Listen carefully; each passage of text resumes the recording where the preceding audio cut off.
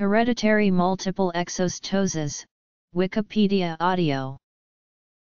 Hereditary multiple exostoses, also known as diaphyseal achlysis, is a rare medical condition in which multiple bony spurs or lumps develop on the bones of a child. HME is synonymous with multiple hereditary exostoses and multiple osteochondromatosis, which is the preferred term used by the World Health Organization. HME can cause pain to people of all ages. To children, this can be especially painful. During exercise, it can cause a significant amount of pain. Exostoses may be visible to naked eye from outside. Multiple deformities, as mentioned above, can be present.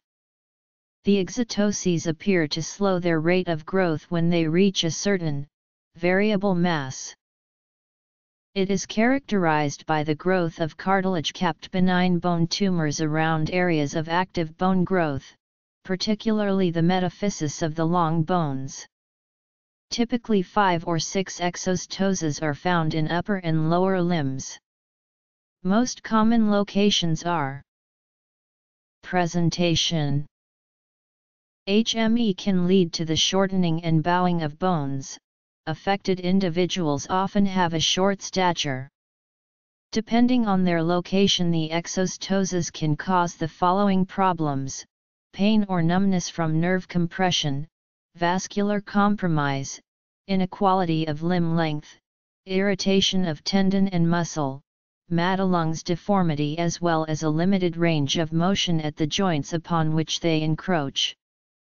A person with HME has an increased risk of developing a rare form of bone cancer called chondrosarcoma as an adult. Problems may be had in later life, and these could include weak bones and nerve damage. The reported rate of transformation ranges from as low as 0.57% to as high as 8.3% of people with HME. HME is an autosomal dominant hereditary disorder. This means that a patient with HME has a 50% chance of transmitting this disorder to his or her children. Most individuals with HME have a parent who also has the condition. However, approximately 10%–20% of individuals with HME have the condition as a result of a spontaneous mutation and are thus the first person in their family to be affected. Distal femur, proximal tibia, humerus, proximal fibula. HME has thus far been linked with mutations in 3 genes. Mutations in these genes typically lead to the synthesis of a truncated EXT protein which does not function normally. It is known that EXT proteins are important enzymes in the synthesis of heparan sulfate. However, the exact mechanism by which altered synthesis of heparan sulfate that could lead to the abnormal bone growth associated with HME is unclear. It is thought that normal chondrocyte proliferation and differentiation may be affected, leading to abnormal bone growth. Since the HME genes are involved in the synthesis of a glycan, HME may be considered a congenital disorder of glycosylation according to the new CDG nomenclature suggested in 2009. For individuals with HME who are considering starting a family, pre-implantation genetic testing and prenatal diagnosis are available to determine if their unborn child has inherited the disease. HME has a 96% penetrance, which means that if the affected gene is indeed transmitted to a child, the child will have a 96% of actually manifesting the disease, and 4% chance of having the disease but never manifesting it. It should be noted that the 96% penetrance figure comes from one study. Other studies have observed both incomplete and variable penetrance but without calculating the percent penetrance, e.g. In both the aforementioned studies, the symptomless individuals carrying the faulty gene were predominantly female, leading to speculation that incomplete penetrance is more likely to be exhibited in females.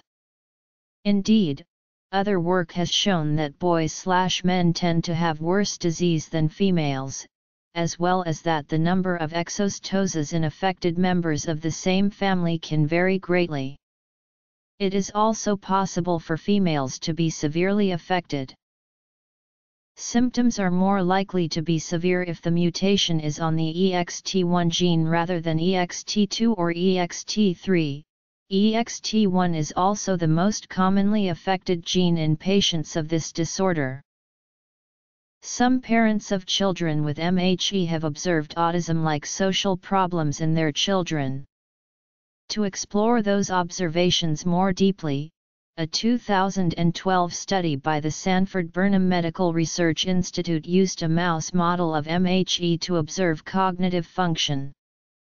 The findings indicated that the mutant mice endorsed 3 autistic characteristics: social impairment, impairments in ultrasonic vocalization, and repetitive behavior. EXT1, which maps to chromosome 8q24.1, EXT2, which maps to 11p13, EXT3, which maps to the short arm of chromosome 19. Diagnosis is mostly clinical and radiological. Technetium skeletal scintigrams are occasionally used to determine number of exostoses. Surgical excision is performed when exostoses lead to growth disturbances or lead to disability. Knee osteotomies are associated with high incidence of peroneal nerve paralysis. Gene reviews: hereditary multiple exostoses. Pathophysiology. Surgery, physical therapy, and pain management are currently the only options available to HME patients, but success varies from patient to patient and many struggle with pain, fatigue, and mobility problems throughout their lives. It is not uncommon for HME patients to undergo numerous surgical procedures throughout their lives to remove painful or deforming exostoses, correct limb length discrepancies, or improve range of motion. Usually the treatment can be problematic. The osteochondromas can return in the same places and may be more painful. HME is estimated to occur in 1 in 50,000 people. Multiple osteochondromas causing deformity of the forearm. Multiple osteochondromas at the pelvis. Multiple osteochondromas around the knee. CT of osteochondroma in MO. Genetics. Possible connection to autism. Diagnosis. Treatment. Epidemiology.